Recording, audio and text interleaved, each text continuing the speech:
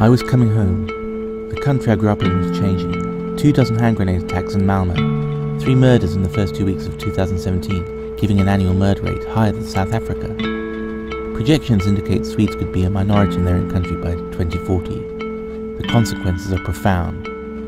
The Swedish model of highly qualified individuals working in a high-trust environment, willing to pay taxes for a welfare state, is being jeopardized.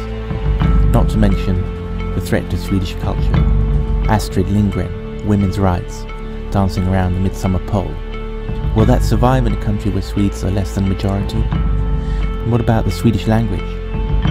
Swedish people support nationalism in Estonia and the Ukraine, and in the past, the newly decolonized states of Africa and Asia. Only the Swedes must not be allowed to love their own country.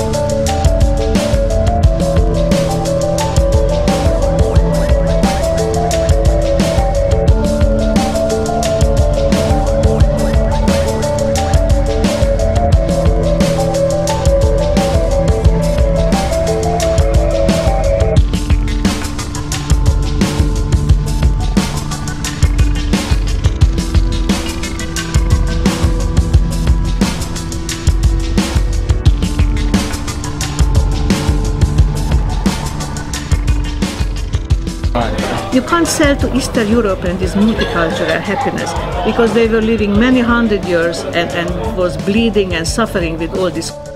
Det som händer i svenska media liknar mycket den kommunistiska media i gamla Polen, i den kommunistiska Polen. Både i DDR till exempel och i Ryssland tog man och fängslade människor. Ja. Men här förlorar folket jobb. Ja. We're interested in fact-checking and all that kind of stuff. So to the extent that goes against the Swedish brand, I mean, we have a problem. We have cases where research articles have been removed from the university databases because they are uncomfortable with regard to official state policy. So what we are witnessing is actually something probably far more majestic than, the end of the Enlightenment. We might actually witness the end of, society as we know it.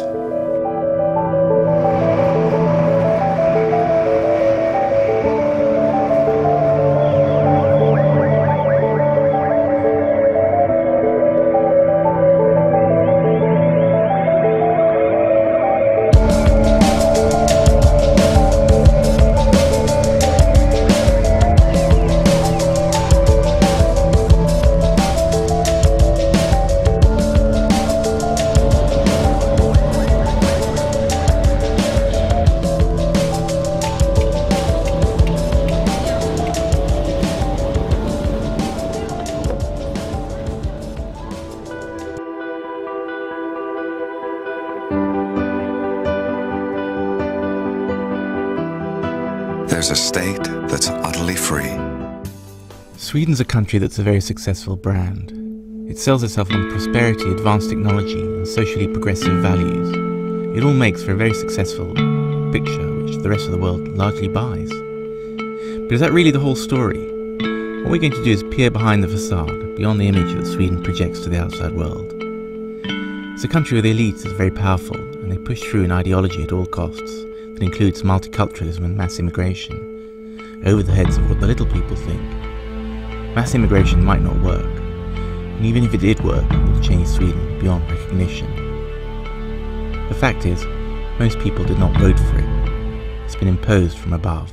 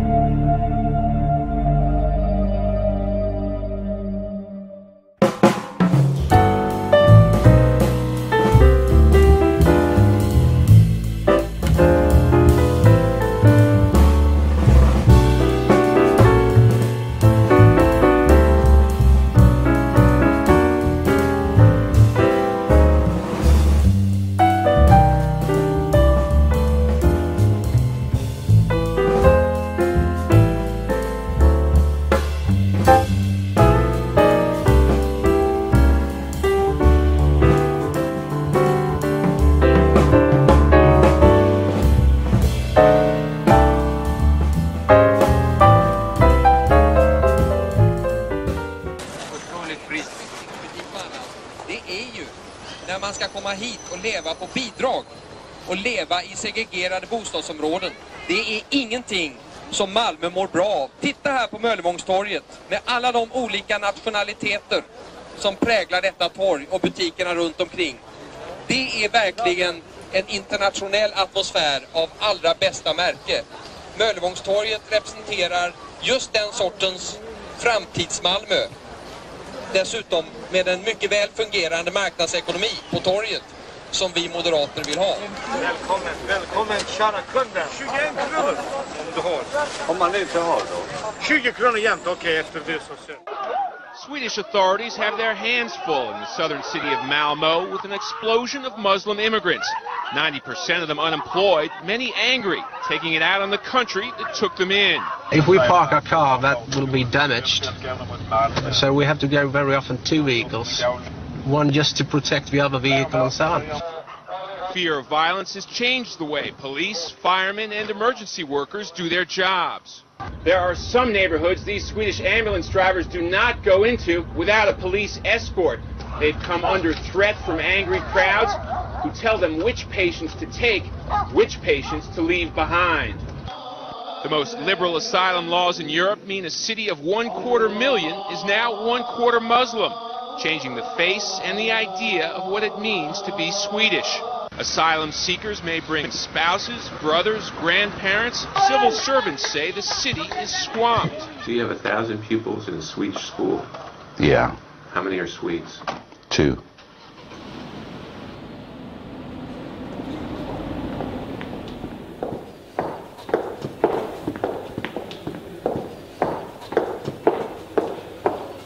The beauty about Sweden is the emptiness. Feeling a neutron bomb or some poison gas has taken out all the population, and you get these nice empty modernist places. I really appreciate it.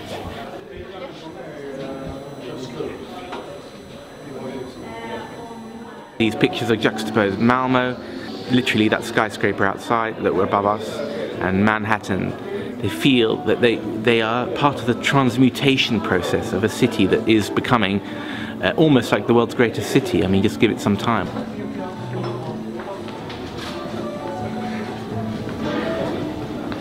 Why can't Malmö be good at being Malmö, and Sweden be good at being Sweden, and let New York be New York, instead of being a third-rate copy? When I grew up, Malmö was a working-class town. It had a huge harbour which imported things from around the world. Later, Malmö had Europe's largest shipyard, Kockums, which employed a large proportion of the city's male population and gave Malmö a firmly working-class flavour. In the socialist Sweden in the 1970s, the trade unions were very strong. So was the workers' movement, especially in that cradle of Swedish industrialism, Malmö. In the 1980s, however, the shipyard closed due to competition from the Far East. The city went into economic decline.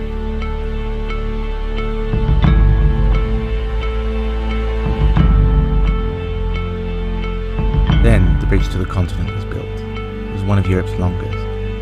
Everyone hoped it would signal an economic turnaround. There was a construction boom. As the old harbour was gentrified, and new flats and high-rises were built. Malmö took in short order, large numbers of immigrants from the Middle East and Africa. It was supposed to be dynamic, young, the new face of the city that aimed to be the innovation hub of the 21st century.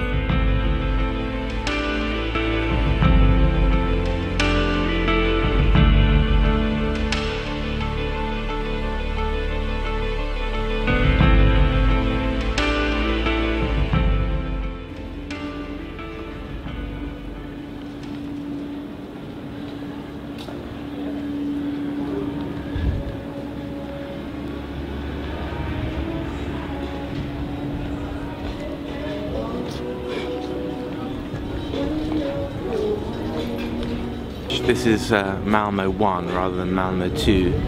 This is sort of multiculturalism at work, the positive side. The arrival of these outdoor bars, which was unseen before because of various regulations, and which made Sweden seem so much more East European and communist than Denmark or Germany or Holland. They marked a break with that past, and sort of heralded a more open Sweden. And I think many young Swedes, when they sit here on a Saturday night, they think multiculturalism is just like a big bar or something. They don't sort of think, well, what's it going to lead to? What's the realities?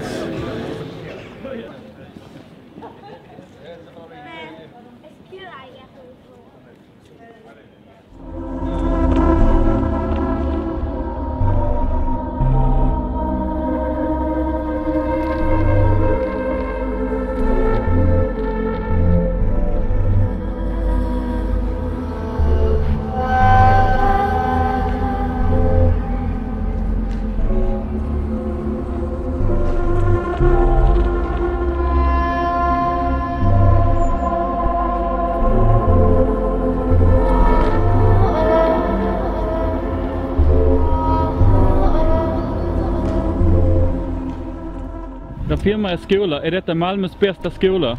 Nej. Är det inte? Detta är Malmös sämsta skola. Är det det? Varför det då? För att jag tycker det.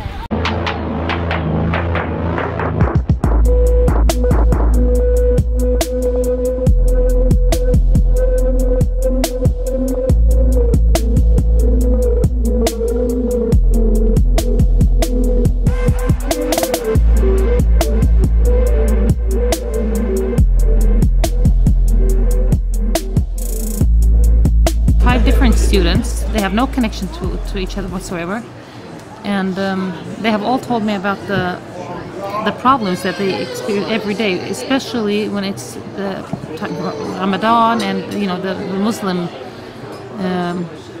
time for prayers and so on, that the other families go together and start getting involved. It's like they own them. They feel like we don't own ourselves, they own us. They take responsibility over my children. If I want my daughter to like play with this child or this child, all of a sudden you have families coming over and tell them, no, this girl is not good for you, this girl is not good, and your daughter has to do this. And they also control them. Are your sons going to the Friday prayers and so on? And they don't necessarily have to have the hijab on, but if they do and they take it off, they can't take it off. So one of them said that I can't take off my hijab even if I wanted to. It doesn't seem like there's any kind of interest in getting integrated in Sweden, or even having their children getting integrated. Because I worked in a school at Sofrunskolan, which is connected to that area, and I know we had lots of problems with our children. When we had school endings and we were in the church, they wouldn't let them go, and when we had Swedish traditions, no, they wouldn't let them involve.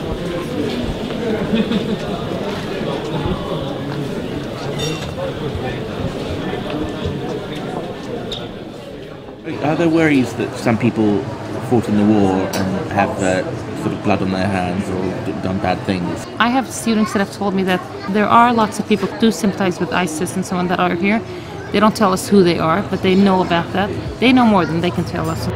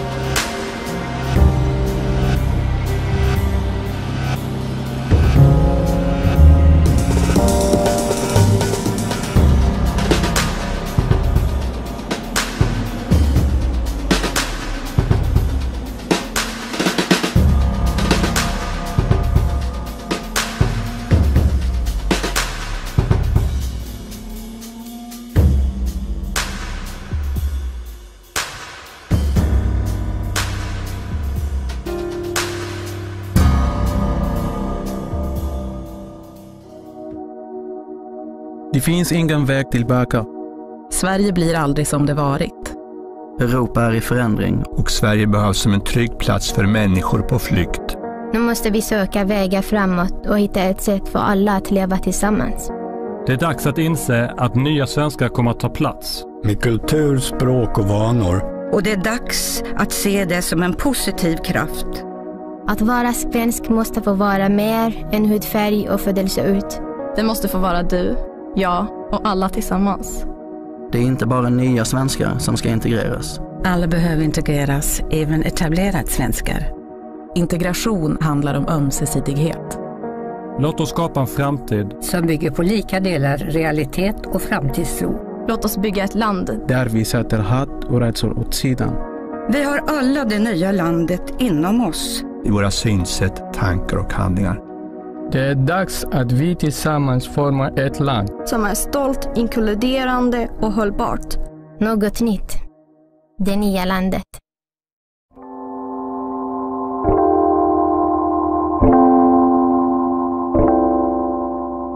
Rustan is a booster of the new Sweden. Totally buys into the official opinion. Tycker du att Sverige borde ta in fler invandrare än vad det gör redan? Vi har plats för otroligt mycket mer folk här. Och det är en begåvningsreserv. Ja, det är bara att titta på befolkningspyramiden, hur den ser ut. Vi blir allt fler äldre människor som behöver hjälp och stöd på olika sätt när man blir lite gammal och skröplig. Men det förutsätter ju att det hela tiden föds nya människor. Att vi blir mer medborgare i basen på den här pyramiden. Ju. De så kallade bidragen som de får, ju. Vad gör de med det? Jo, de går ju till affären och handlar. Det innebär det att handlarna i butikerna här, de får ju tillbaka de pengarna. Ju. Ser inte du en parallell att om det skulle komma 2 miljoner invandrare till Sverige, eller 3 miljoner eller 4 miljoner, då skulle ju svenskan inte längre vara ett självklart språk på gatorna. Och det är ju, Sverige skulle bli ett helt annat samhälle. Jag menar, kristen, kanske det kommer den poängen där, kommer till den tillfället där svenskarna kommer vara den positionen som esterna var på 80-talet. Det vill säga ett litet land som kanske inte kunde garantera sin kultur längre. Ja, men då är det ju också frågan om vad är det för kultur som är svensk i sammanhanget. Kåldolmar, spaghetti och så vidare.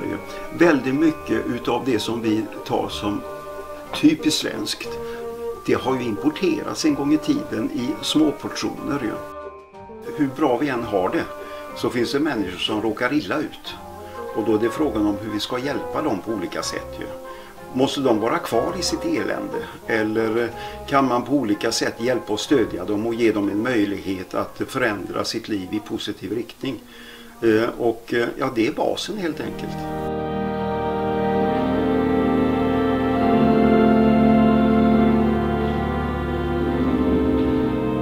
But not everyone agrees with Rustan. Skeptics need not apply, however. There is huge ostracization of those who do not go along with this multiculturalism project. It seems that this cool new Malmö package does not include the freedom to dissent.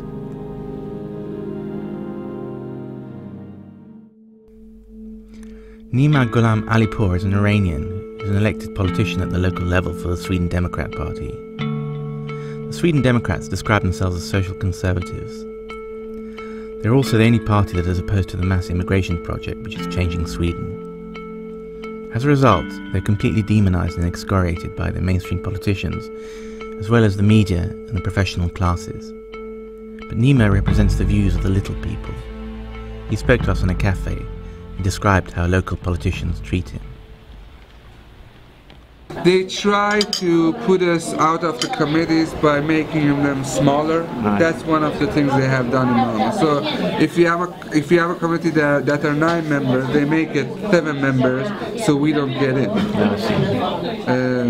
And when we ask them, why do you do that?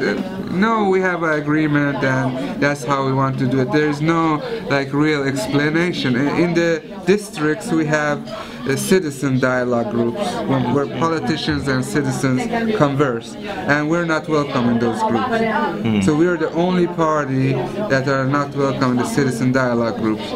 there are politicians from all parties. And when we ask them what's the reason for that, we're the third biggest party in Malmö. We have like citizens who want to talk with us, and they say, no, you're not a democratic party. Do people understand the difference between criticizing immigration and criticizing immigrants? Because no, that's so painful. You know, going every day and people telling me, "Oh, you're against immigrants." No, you know, I tell them we talk about the immigration policy. That's not being against immigrants. And you know, people tell me crazy stuff. I was out campaigning and people told me, "Oh, why are you with these Sweden Democrats? They hate you." And you know, I said to them like, do you look at us? Does it seem that they hate me, or that we hate each other, or that we hate anybody? And you know, I think it's partly media's fault that we have this distortion that when people think that the immigrants and the immigration policy is the same thing. And where we are now in Sweden, it is at a point where people think that anything but generous immigration policy or liberal immigration policy is racist. So Nima's trained as a school teacher, a historian, and ought to be hugely in demand at a time when people are quitting the teaching profession in droves because of insecurity and violence levels in the school system. Unfortunately, because of his political associations, Nima can't get a job anywhere. He has the wrong views.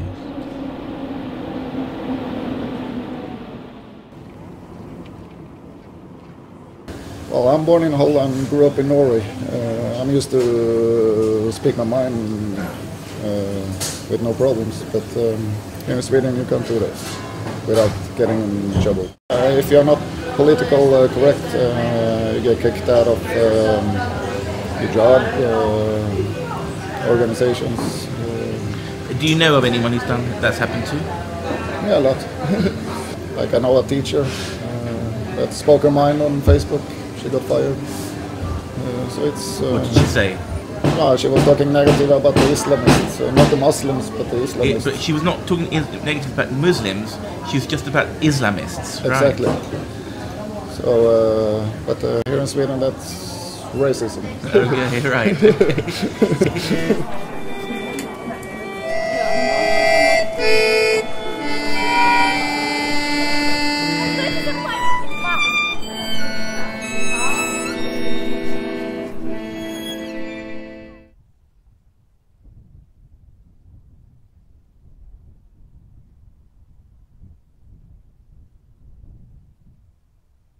That was one of the most difficult part of my professional life here in Sweden. The irritation over that the people don't have courage to present controversial ideas and also the incapable to handle these things in the collective. And for example, in the institutional meetings, it happens often that I had some controversial idea and didn't like the proposed things, and I was arguing and fighting for my ideas, and then you suddenly see that everybody is drinking coffee, looking down in the table, and you are losing the eye contacts because they are some way not comfortable with the situation. Then we put together a little committee, and of course after that people forget the problem and somebody makes some decision somewhere. But that is also when you go out from this meeting at the elevator. There are some people who come to you. It was very good that you said, Irene. Really, you had so right. Huh? You know, this it's very, very strange. You know, this how they can live with this kind of. How do things get done in this country? I mean, it's a prosperous country. You know. Well, I mean. Det är hjärntvättning. Det är bara, eller jag ska säga så här. 80% cirka då svenskarna är hjärntvättade redan hur länge som helst det har pågått, och jag har inget svar på det varför man är så jävla dum om man säger så, men 20% de just som röstar på SD och de som ser, de förtrycks just nu. Ja. Det är så det är. I Polen förtrycktes inte folket, de visste vad som pågår. Man på något sätt väntade tills det smäller. Men man väntade inte som en jäkla åsna. Ja. Det är något fel på svenska folket. Ja. Det är det som är det största problemet. Och sen det andra, det är just de 20% som förtrycks. Det är de som är de jävla rasister, nazister och Förtrycks fascister. de på ett värre sätt än vad som händer i Polen? Absolut, det tycker jag. Absolut på värre sätt. Ja. Kanske inte just att både i DDR till exempel och i Ryssland tog man och fängslade människor. Ja. Men här förlorar folk ett jobb. Ja. De kan inte vara med i facket, de får inget jobb. Är det inte samma sak, ursäkta mig?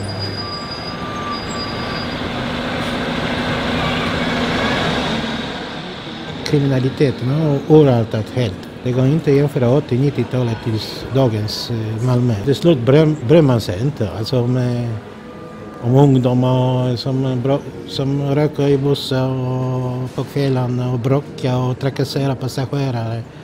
Alltså i Polen, de flesta skrattar åt Sverige. Alltså folk vet vad som händer i Sverige och i Europa och Tyskland. Många som flyttar tillbaka till Polen, unga människor som vill stadga sig och bilda familj.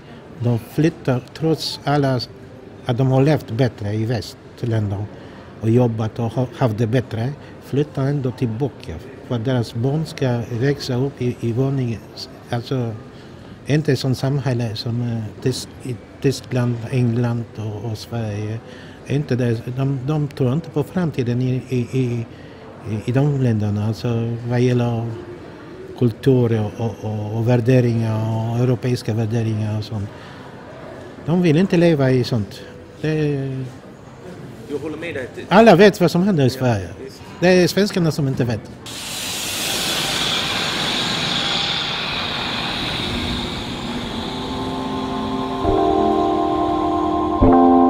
Hur ska man hantera folk som inte vill ha mer invandring? Tycker du att Sverigedemokraterna behandlats rättvist? Ja, problemet är ju här det att det bygger ju på så otroligt mycket okunskap. Ja.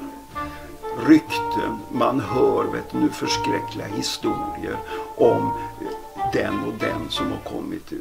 Plötsligt här då så tillskrivs all kriminalitet som överhuvudtaget inträffar i samhället. Det blir plötsligt då invandrare som sköter det, som står för den delen.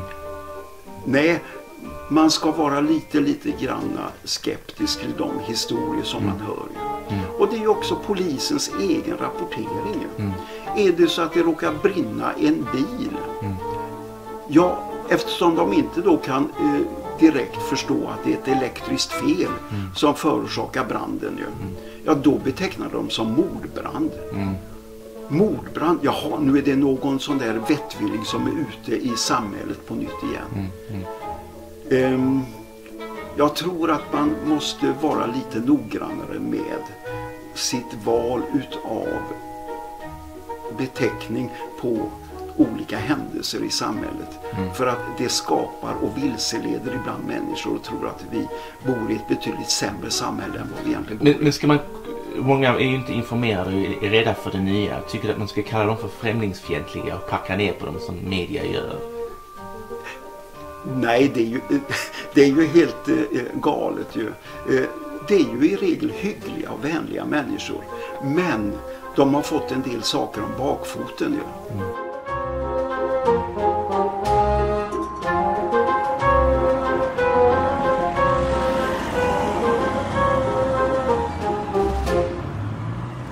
You could ask yourself, is multiculturalism in favor of social change or not? That is a very important question. And I would say that multiculturalists, as being leftists, are defended by people who perceive themselves as being leftists, they have a problem with the idea of social change. Because if all we have to do when we see exotic, quote-unquote exotic cultures, is to recognize these cultures, because that's what also multiculturalism is about. It's about a kind of peaceful, passive recognition of the other and the culture of the other. Then there is an imminent risk that these cultures will not change. And, you know, myself being a modernist, I think there is a problem with this because, and this is a dangerous thing to say, you know, you might jeopardize a lot of things. It's a dangerous thing to say that it might be a good thing for certain cultures to change. And for instance, their approach to women, for instance, their approach to the state, the idea of the state, you know, a transition from the clan or from the tribe to the state, and notions such as freedom of speech, etc. And because if you say this, people, you know, you're asking for trouble because people will tell you, well, so you think you're better than anybody else. Of course I'm not better, but I do think that there are certain cultures who have maybe been able to deal with certain things in a better way than other cultures.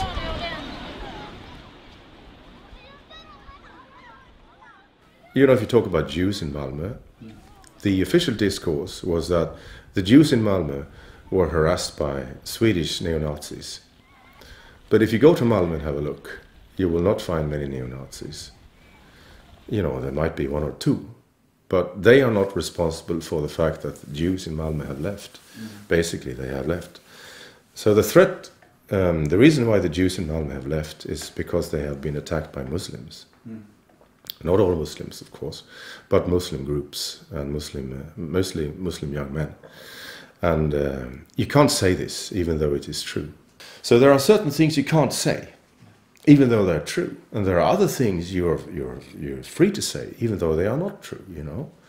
So what you say, as a multiculturalist, you go on saying the right things, which are wrong, but you can say them, and you should say them, because it protects you, and it gives you a lot of friends, and you can write a lot of articles, and everything you say is bogus, but it doesn't matter. So social reality no longer matters. I think England is the best example if you want to talk about the failures of multiculturalism, but I think, save for Sweden, I think Sweden is an even better example. In Sweden, for instance, in academia, you have a hegemonic discourse, and it means that people are afraid to speak up, and this is dangerous, because then you no longer have a discussion about things. You have people who, like, you know, they wave their finger and they try to find out where the wind is blowing, and then they go in this direction. So you create a situation where people are nervously looking for appeal. They are nervously looking for maximum number of appreciation. And in society, also in politics, you have also a situation where there are a lot of things that you're not allowed to say. And you have, most of all, I would say, you have a situation where everything is being polarized. Where you have, and I mean, if you would like to create a situation where you have right-wing fanatics who say all kinds of bizarre things, and then on the other hand you have the multiculturalists who say the opposite things, then you should have a look at the last few years in Sweden, because I think politicians, journalists, and the academia has, whether they know it or not, they have carefully created a situation which is, I would think, on the brink of explosion.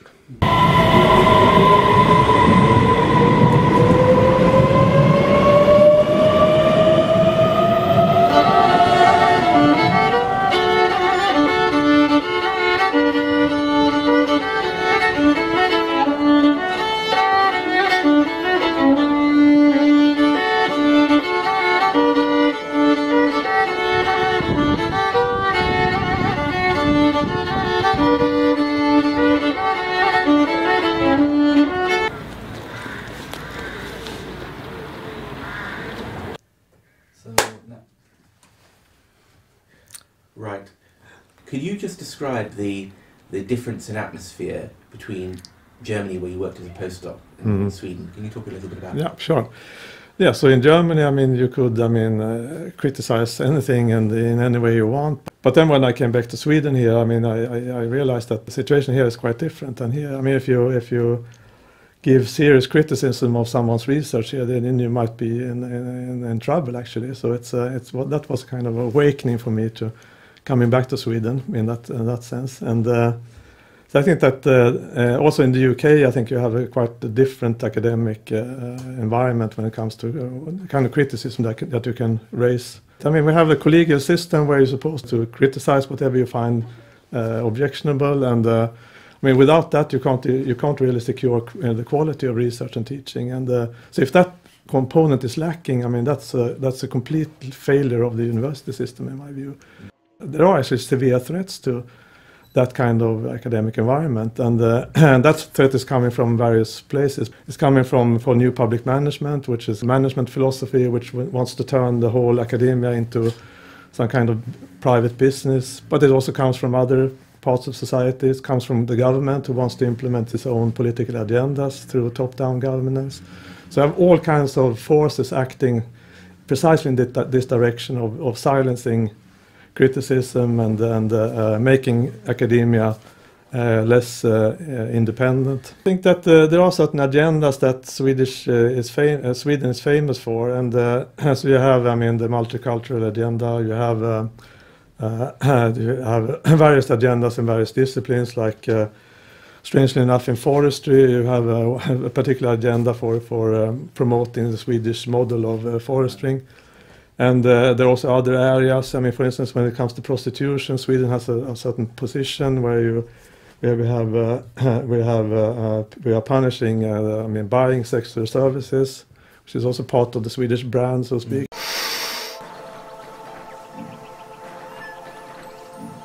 Where are all the mommies? This is Sweden. We have something called pappaledighet. It's while the daddies stay at home for 6 months while the moms are working. Next position.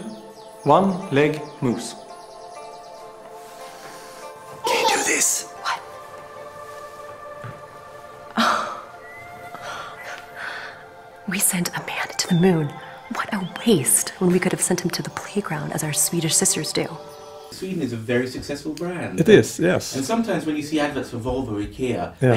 they sell it, oh, you British are so conservative, have some Swedish feminism. Yeah. And it's like the company and the country sell each other, you know. Yes. IKEA relies on yes, Sweden, of course. Sweden Yeah. relies on IKEA, Yes. Volvo, and everyone is talking with the same voice. That's true. Yeah. Isn't that a very good success story for Sweden? Everybody loves Sweden. I mean, Sweden has got the fantastic reputation in the world. Yes, that's true, and we have a very, kind of progressive agenda on all kinds of things. And yes, you're right. I mean, it's many profit from that agenda. Why air your dark secrets? You know, you'll just make yourself unpopular. Yes, but you know, in academia, truth is the most important thing. So we are not really interested in what promotes the Swedish brand or the brands of various Swedish companies. We are interested in where the truth lies in various issues, and we're interested in fact checking and all that kind of stuff. So to the extent that goes against the Swedish brand, I mean, we have a problem. And in a way, the new public management, the universities are now a brand as well. Yes, exactly. And do I get the impression that it's difficult for you as a professor to say this, but students are bought on the university brand, and if you have a difficult academic who is, you know, doesn't say the right thing, then that's a problem, and something bad about the media comes up, and then you know, it's easy to drop him rather than protect him. Of course, yeah. I heard some strange rumors. My old head of department, well, a friend of mine, she talked to her and she said, well, we don't know if he's a Nazi or not. And my very good friend, she was shocked, and for weeks she didn't say anything to me. And eventually she did, and I said, well, I'm not, you know, but that's not a nice thing to hear. And then they were scaling down, and then I was singled out, you know, very oddly. So I lost my job, and Dean, my faculty, he suddenly made a complete U-turn and he started attacking me. He said there were lots of problems with me and lots of problems with the students and colleagues, etc. And I said, so give examples, I said. And he couldn't. That was like 3 weeks after my book had appeared. My book was not called A Critique from the Right, a critique against multiculturalism from the right, because if that would have been the title, they would have thrown me out, you know, in no time. The title of my book was A Critique from the Left, and that must have made them very concerned, because the entire Malmö University College rests on a foundation of multiculturalism, as does Malmö, the city of Malmö also has a multicultural foundation. So they must have been pretty uneasy when somebody like me said that you've got it all wrong. This is a Trojan horse. You think multiculturalism is a nicely lefty, progressive, radical idea. It's not. My situation is not unusual, and I have a lot of good colleagues who still work at Malmö University College, and some of them have a hard time because they also question things that you're not allowed to say. They also question things you're not allowed to question. What technique do your colleagues use in order not to get themselves fired? Well, one technique is not to think.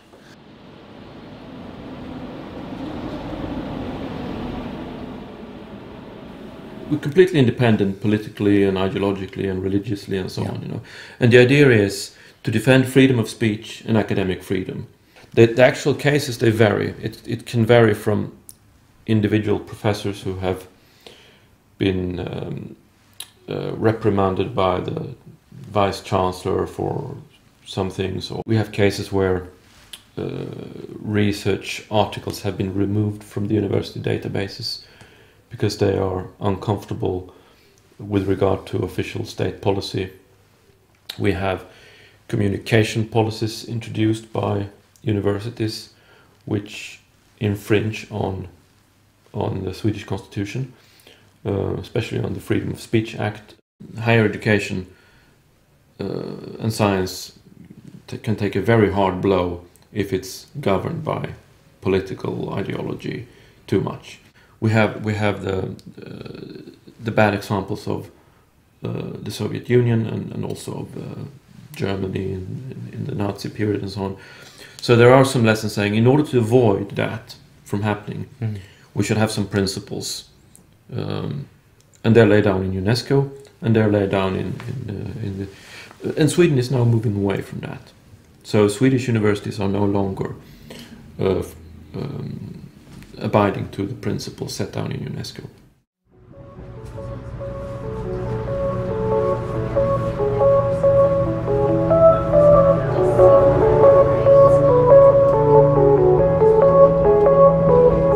About things that are unorthodox, about opinions that are conservative.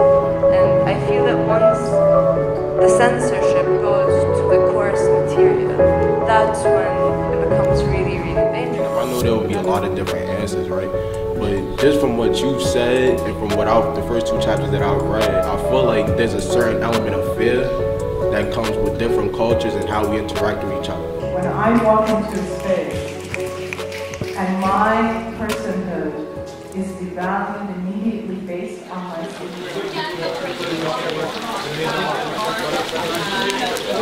I was lecturing on John Stuart Mill, and then in the middle of the classroom was this Swedish Muslim convert, all dressed in black, with a white powdered face, and well, that was it.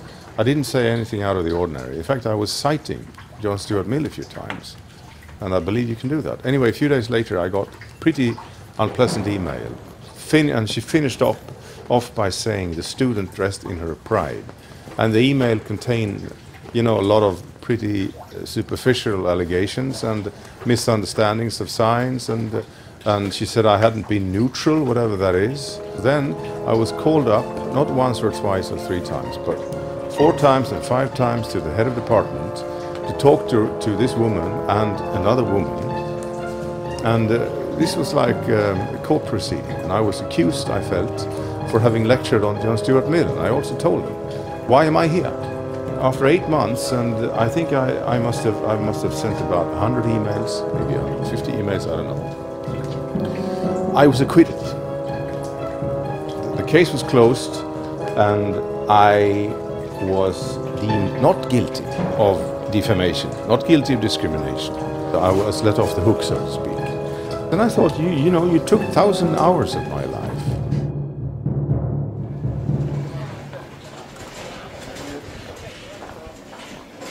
What then happened was that she took it to Justitieombudsmannen, which is the highest JO in Sweden. And Justitieombudsman is the highest instance in Sweden in terms of, cases about discrimination and defamation. And that is actually all I know at present. And the fact that people seem to be so keen to blow these things up out of proportion makes me worried about the situation of free speech in academia. If this goes on, we might end up in a situation where lecturers will no longer talk in front of students because they know that all that is required for a student is to press the red button, and then you have, at best 8 months of allegations against you.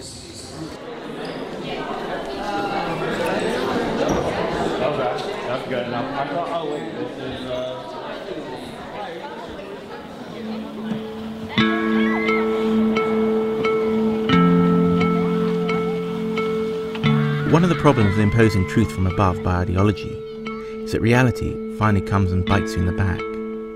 The Swedish elite have imposed this ideological truth about the multicultural society.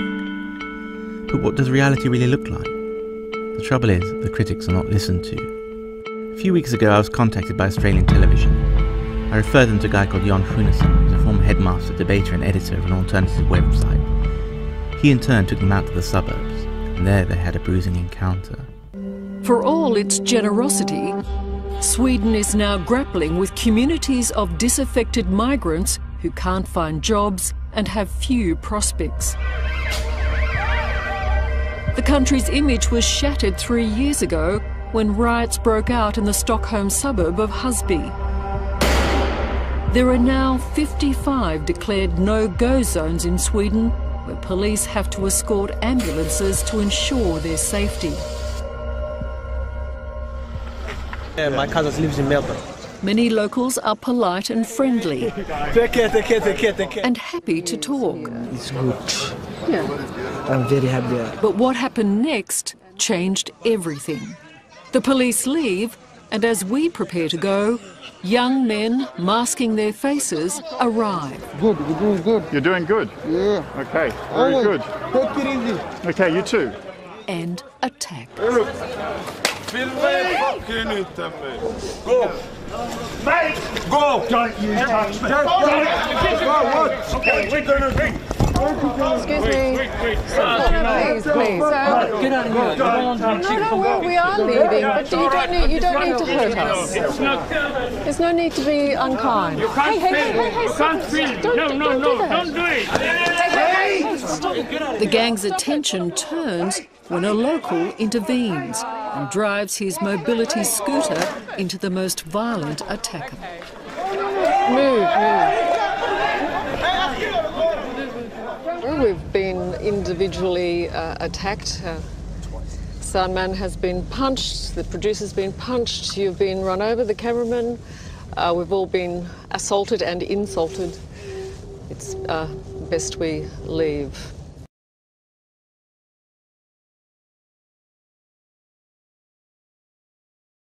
Svenska medier tycker jag att absolut borde inte uttala sig om andra länders medier och speciellt inte kritisera dem. För det som händer i svenska medier liknar mycket den kommunistiska medier i gamla Polen, i den kommunistiska Polen som störs.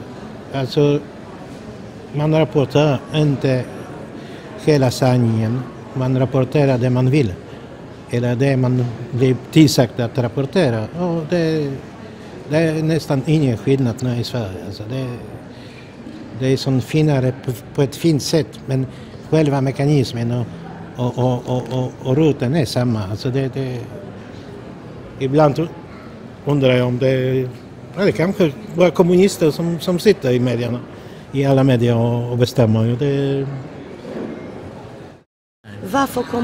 Varför diskuterar man aldrig om de grova gruppvåldtäkter som muslimer eller afghaner var det först och sen var det somalier där på färjan från Finland till Sverige. Varför diskuteras inte detta?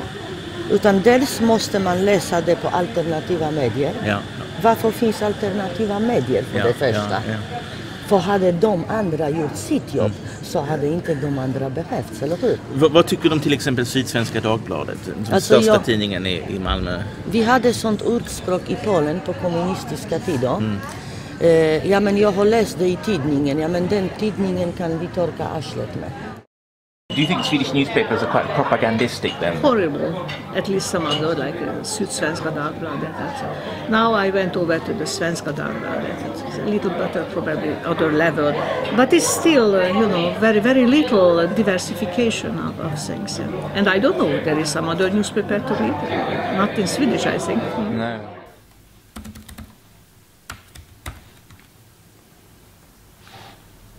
Sweden has 5 or 6 alternative media newspapers. One is called Avpixlat, which means depixelated. And there's one called the Free Times. And they themselves say, we wouldn't have existed if the real newspapers told the story. Jan Schunnesson, who's the editor of one of them, says that he reports truth and not political correctness. And I think what you would say is that they publish the truth, but they don't publish the whole truth. That is, they don't publish every single angle to the story. So in that sense, they have an agenda. But again, you have to read when the mainstream media call these sites hate sites and that they're propagandistic. Well, they're just as propagandistic, at the very least. Well, there are 2 ways you can talk about this. The one way is to talk about that we cover stories that the mainstream media don't want to be, they don't want to touch. It's Islam and it's immigration. There are actual incidents, news that they don't want to pick up. And why don't they want to pick this up? Because it distorts the picture of the well-functioning multicultural harmony that we're supposed to have in Sweden. So one thing is that we cover areas that they don't want to cover. Yeah. The other problem is that when we cover areas and write about them, they always quote us as only hate speech media or hate media. Can you just tell us about how some people cried when they talked to you because they felt that they were no longer racists or something like that? What was that story?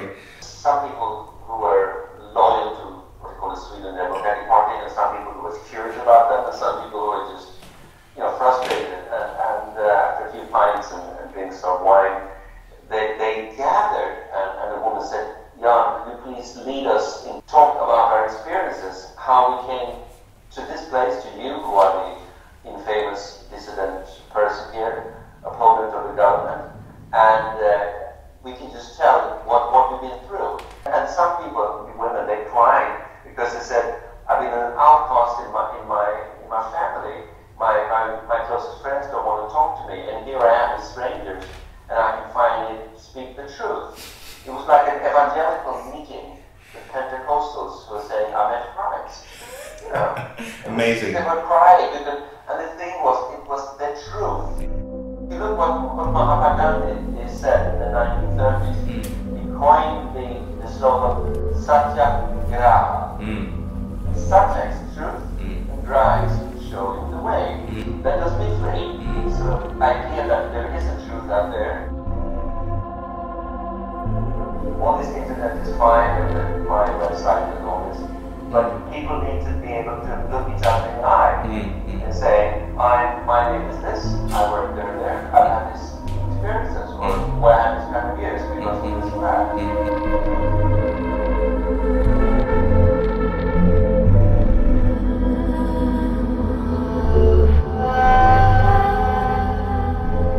Say what you were going to say about Malmö.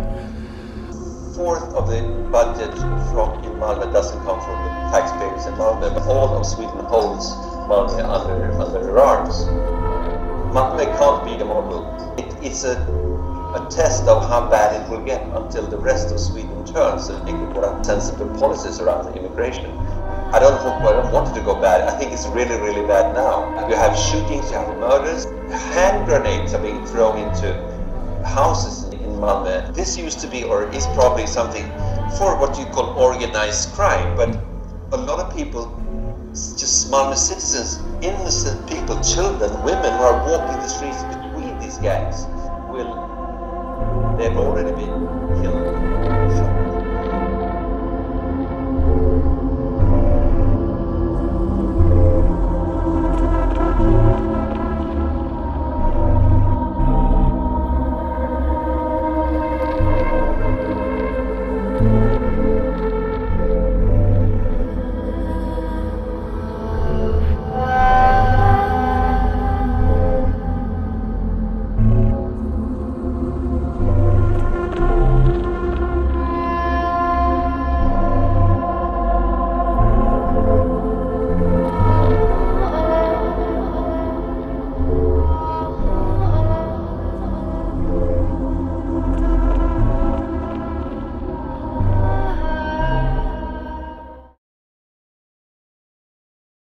the way that he's always called a hater is just completely unacceptable, and I think it's a real Achilles heel of the way Sweden functions, that he is just automatically dismissed.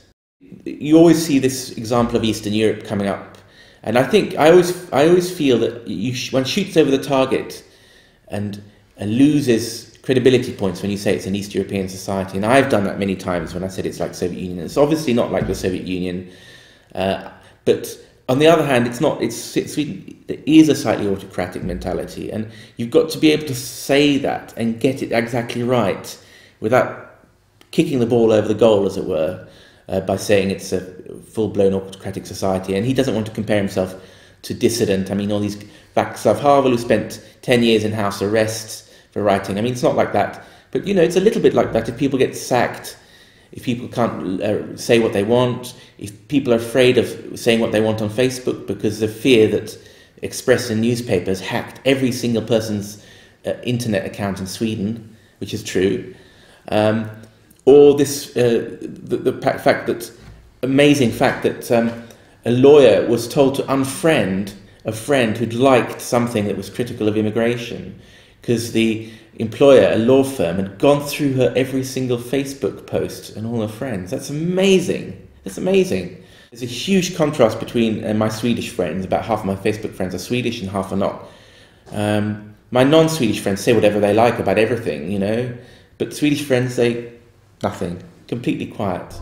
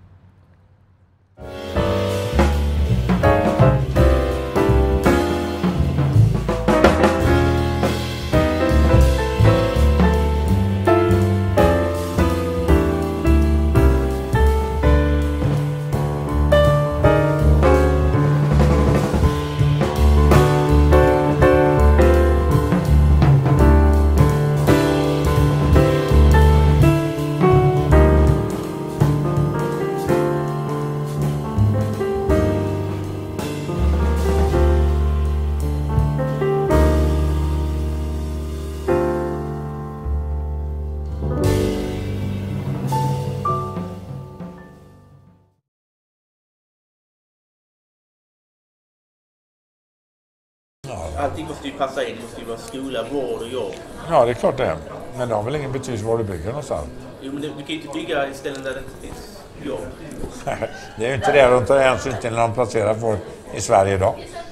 De säger bara att den kommun sa 800, den sa 400, den sa 200.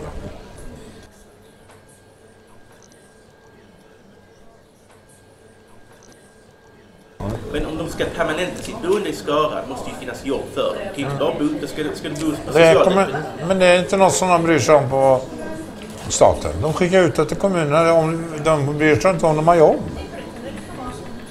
Men du är ju medverkande i detta i så fall. Jag förstår inte vad du pratar om. Jo, men... Jag kan inte ta hänsyn till om det finns jobb eller ej. Det måste stan göra. Ja, men i så fall är det ett gemensamma fel. Ja, det är klart. Det är klart det. Bert?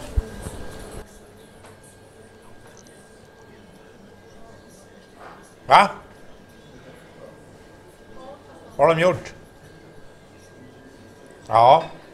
Ja, det är inte klokt. Mm. Nu skickar vi till civilminister. Ja. Ja. Mm. Mm. 430. 430. 430. Per dygn blir det.